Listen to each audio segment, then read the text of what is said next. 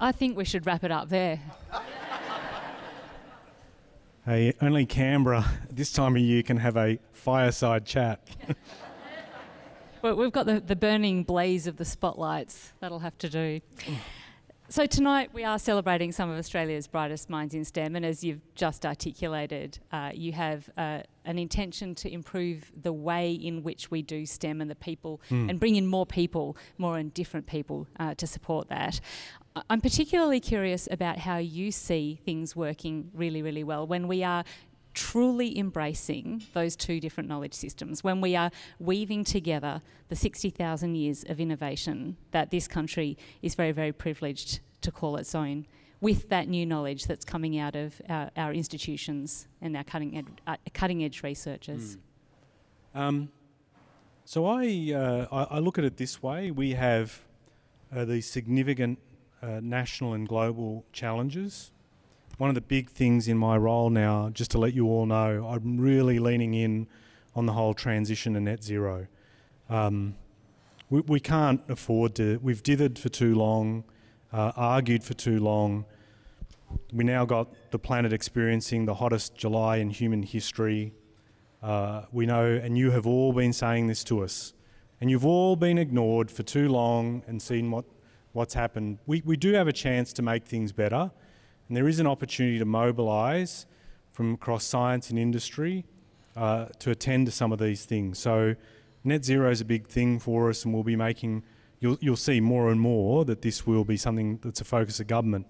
So there's that. We've lived through the pandemic, and we're seeing the way in which we've got to think differently on how we get things done. And from my point of view, when you're presented with some of these incredibly, profoundly deep problems, I don't think we're going to get to any answers any quicker by fighting amongst each other. One, bringing people together and having a sense of ownership of this problem. Two, listening to people that care and have devoted a lot of their lives to finding answers to some of those difficult, most wicked problems. All these things, there is something to be said around that, and we can always learn too, and we have in part, as much as I mentioned, Arnie Caroline, and we talked about language and transmission of knowledge and all that. I mean, part of that was the process through colonialisation of disconnecting Aboriginal and Torres Strait Islanders from the land and not recognising their knowledge systems, and the fact that for 65,000 years you survived on one of the toughest continents on the planet. We've got to be able to learn something from that and synthesise both systems, both the way that we have developed knowledge. And so where we can do that will be incredibly important, and learning from a continent like ours with a climate that we've had to deal with, that's gone through flood and fire, and picking up on the Governor-General's points too, and seeing the way that it's affected communities, but increasingly this will be a threat to us with the way that the climate's going. Just makes sense to tap into knowledge. As I said, bring different corners of the community together, enhance our knowledge, apply it in a way that makes a difference. From my point of view, and really that's what I'm trying to do in terms of the portfolio, is to impress on the minds of not just our cabinet, but with you all. I see us all as a force to be able to impress on the broader nation that the value of our know-how and our ideas matters and can deliver something that's incredibly better for the next generation. That's what I think is a big job for us.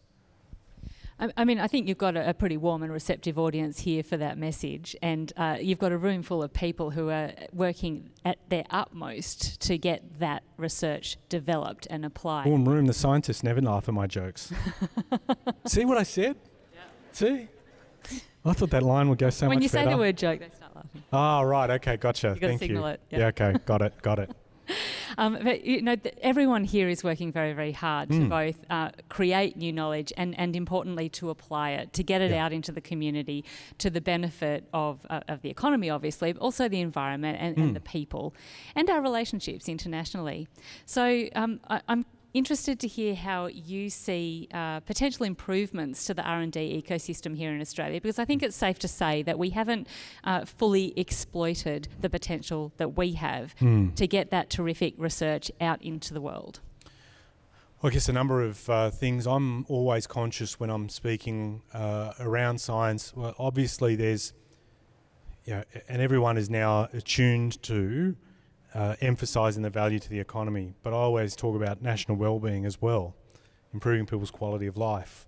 I don't want, again, the way that my portfolio was structured by the Prime Minister with industry and science was deliberate, but the way I personally view it as well is the breadth of what's happening in the work that everyone's doing. And I don't want you to all feel like you are just robots that are lined up to just do one thing for the economy, as much as that's important, and I don't want to downplay that. And also want us to recognise some of the fundamental work that's being done in basic research and some of the hardest challenges, and in terms of pushing the boundaries of human knowledge, we have to have an appreciation of that importance too. And so breadth in the way that we describe science, to me, is very important. But again, talk about challenges, and you just highlighted it. It's that one about making the trip from the ideas, or as the PM has said it, making new discoveries leading to making new products right here in the country. That is not just a challenge for us. A lot of advanced economies have found that very, very difficult to overcome. And I think as problem solvers, we're in a good space to do this. How we do it is massively confronting. I don't necessarily, to be frank with you all, I don't have all the answers on that, and I actively engage with the community to learn different dimensions, perspectives, ideas on how we do this. But there is, I think, something in the notion of a national purpose, a challenge that we need to overcome in some of the areas that I've mentioned, where I think we have shown when we're pressed, we can deliver. I mean, the pandemic opened our eyes to this very dramatically, and I think that's something that we need to learn from that and then expand. I mean, I absolutely agree. The research part, the R part of the R&D is crucial. You can't do the D without the R. Yeah. And it's our gold mine, and we do have to keep investing in that in order to be able to realise the potential benefits through development and innovation.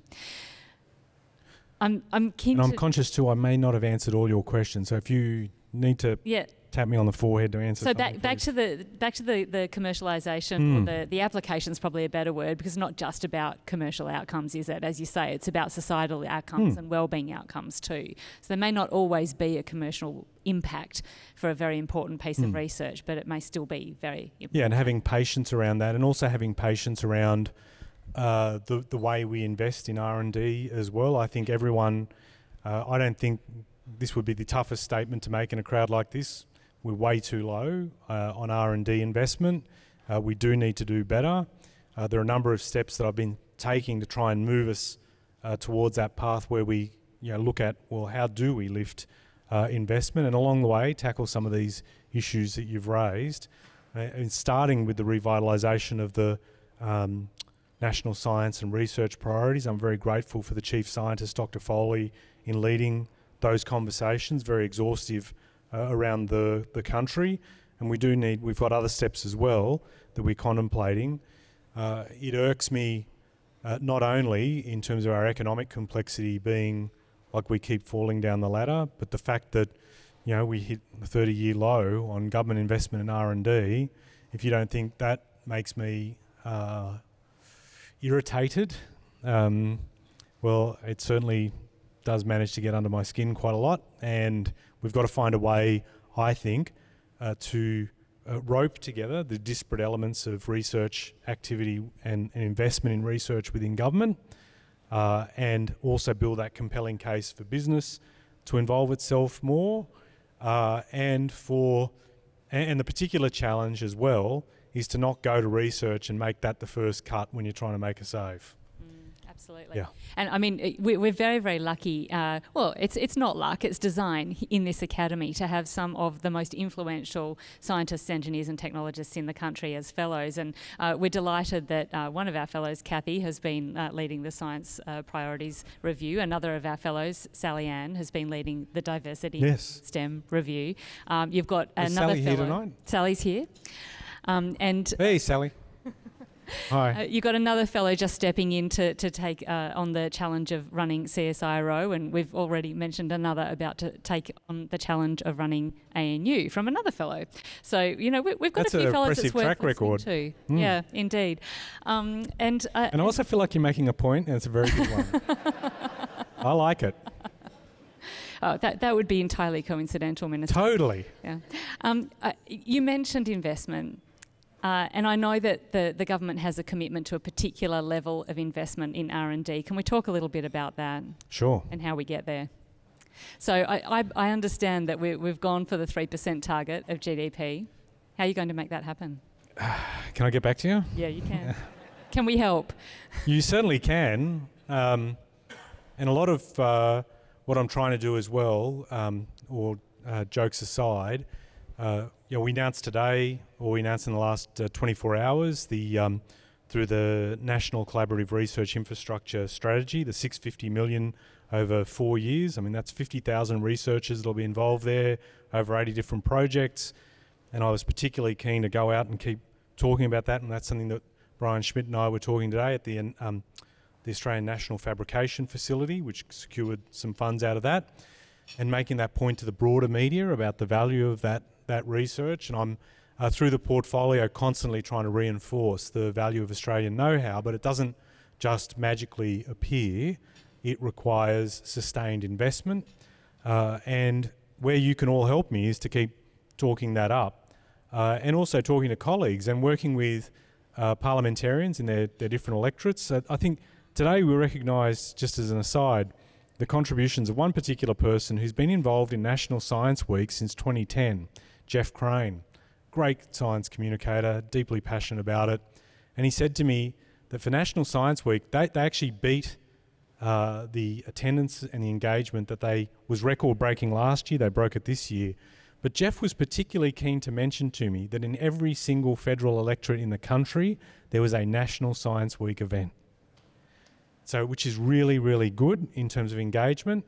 And there is something there for you all to contemplate in terms of involving MPs and recognising and reinforcing in their mind the value of investment here and what it does. And particularly if you've got examples of how it's benefited communities is really, really important. Have you heard this story about Kylie Walker going out in Western Sydney? I can tell you about it.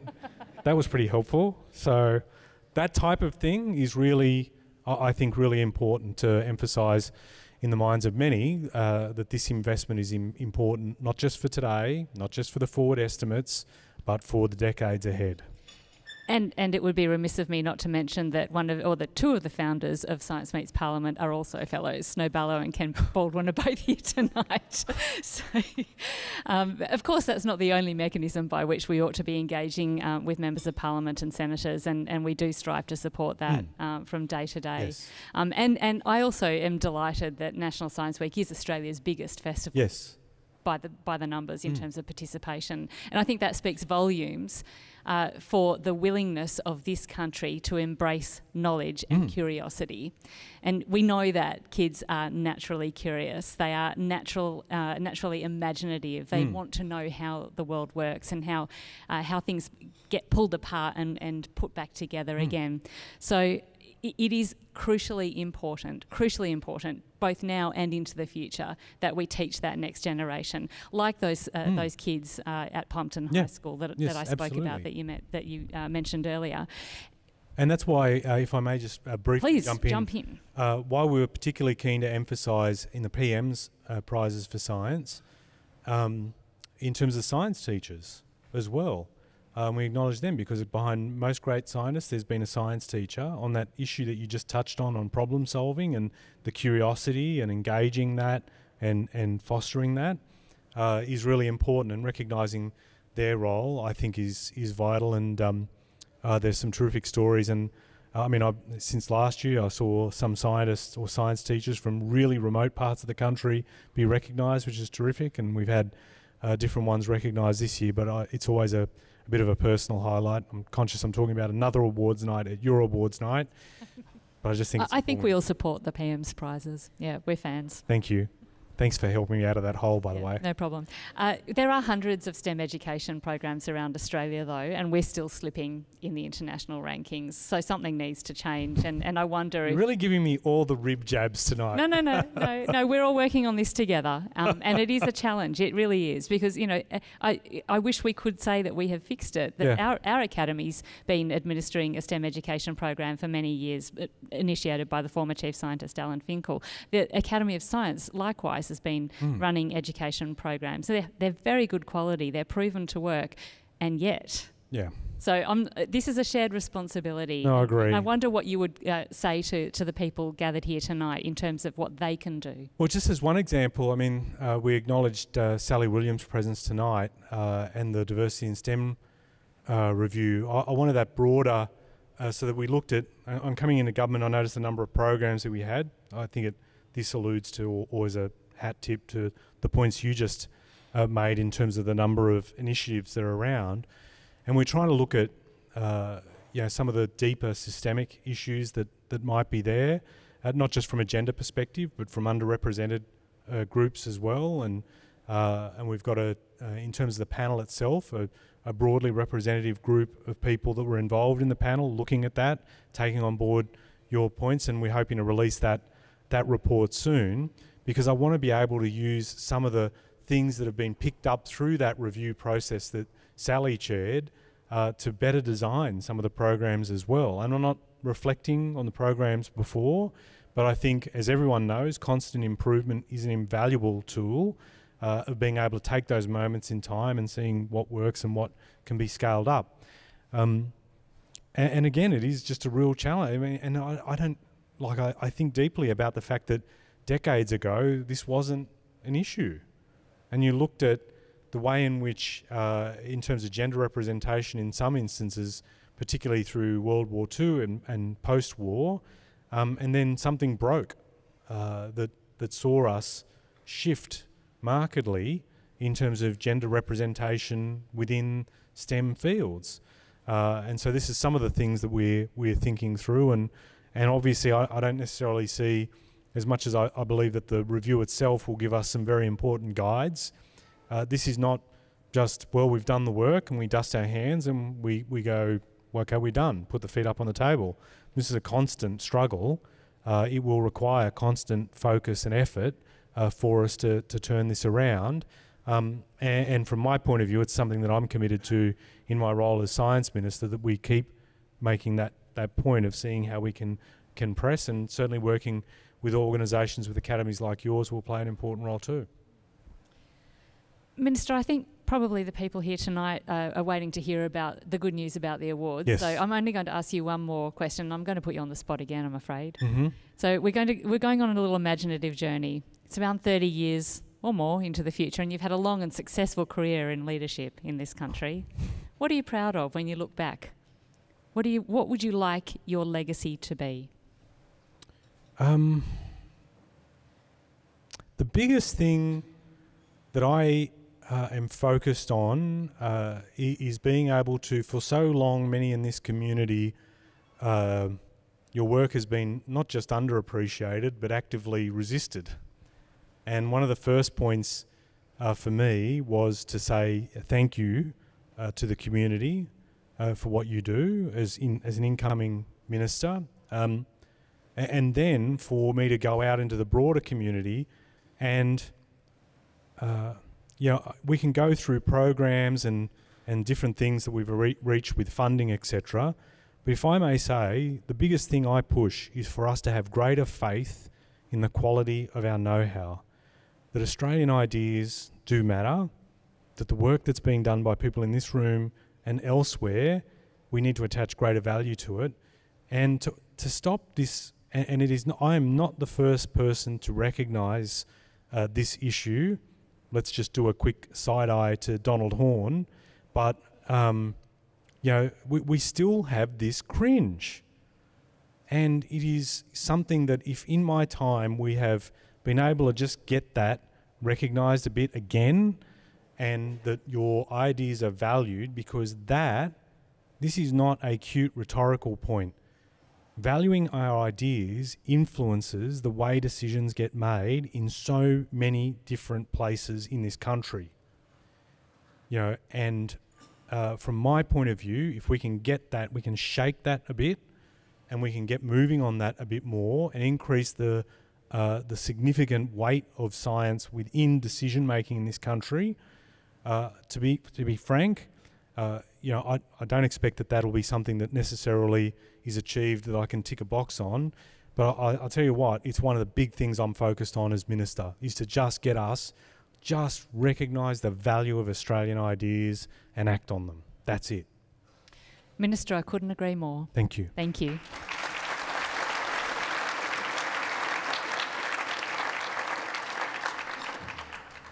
Please give another round of applause to Minister Ed Husic and CEO Kylie Walker.